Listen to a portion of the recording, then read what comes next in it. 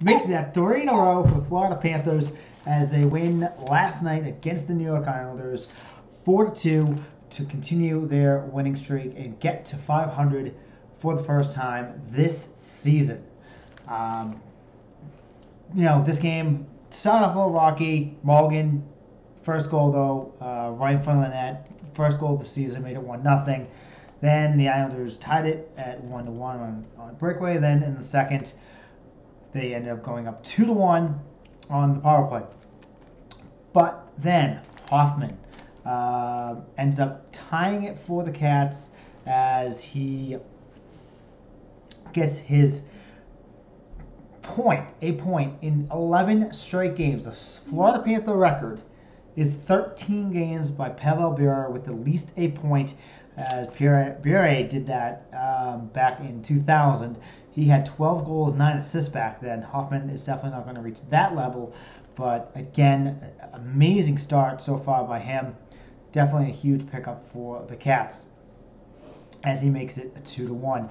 And that was late in the second period too, as we scored with 46 seconds left in that second period. In the third, we ended up taking the lead. Barkov on the power play on a 4-on-3 power play. Barkov's third of the season to make it 3-2. And that's kind of concerning. He only has 3 goals so far this year, Barkov. Usually, we'd expect him to have a little bit more.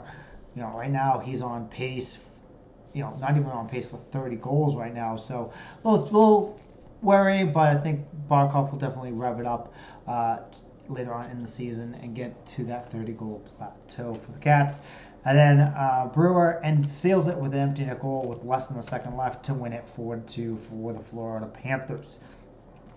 Now get back to that Barkov goal that was on the power play. Huberdeau was right in front of the net, blocking the goalie's view, and that's what you need on the power play. We need more of that even on the power play or just on 5-on-5. Get in the way of the goalie, get shots in the net. Lo and behold, look what happens. You score goals. So definitely a huge win for the Panthers. Power play, get another power play goal. We were 1 for 5 on the power play. We've now moved up to 14th in the league on the power play, so we've definitely improved in that situation. The PK, perfect tonight, 4-4. We are now 27th, though, still near the bottom. Still going to keep improving, and we should be getting at where we need to be. So yeah, again, when I made this video, we're less than an hour away from puck drop tonight as we face off against the Ottawa Senators in the back-to-back. As you know, we got 15 backs-to-backs this season, the most in the league. So this is just one of them. But it's good, 5 o'clock start. I like these 5 o'clock starts, especially with that be up at 5:30 to work at 6 now. So I can watch the game, be over by 8 max, get good night's sleep, and then enjoy it and get ready for the game. And I don't know if I said anything, but my Lowe's is closing a couple of stores down, and my store was one of them. So right now we're in the process of liquidating, getting everything out.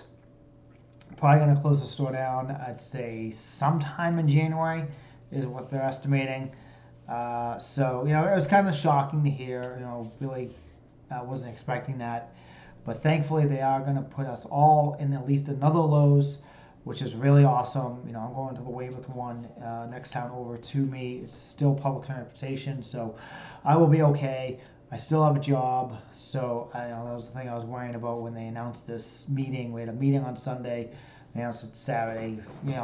Didn't know what was going to happen, but thankfully Lowe's is really setting us up really well.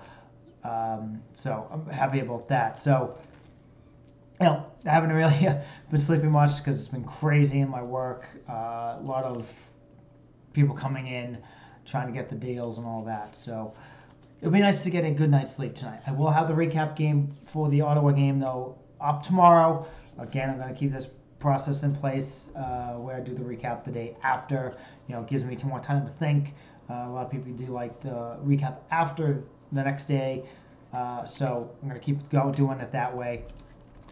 But I'm going to close this out. Actually, I wanted to show you guys something. So, as you know, when I spoke to you guys in Tampa, I told you I was a big Soylent fan. So, yeah, I got this case, and then I have another 3 cases down below, and I have some more in the refrigerator.